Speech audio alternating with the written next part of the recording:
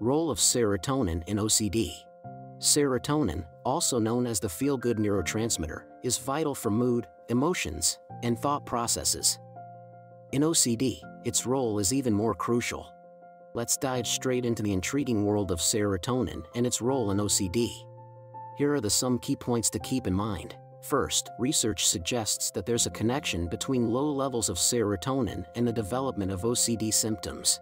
Second, serotonin also impacts brain circuits involving emotions and behaviors.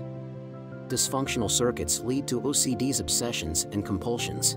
And last, prescribed medications for OCD work by increasing serotonin in the brain, helping to restore balance and potentially relieve symptoms. So, understanding serotonin's role aids treatment for someone you know is struggling with OCD. It is advised to seek professional help. Book a trial session for OCD with OCDMantra.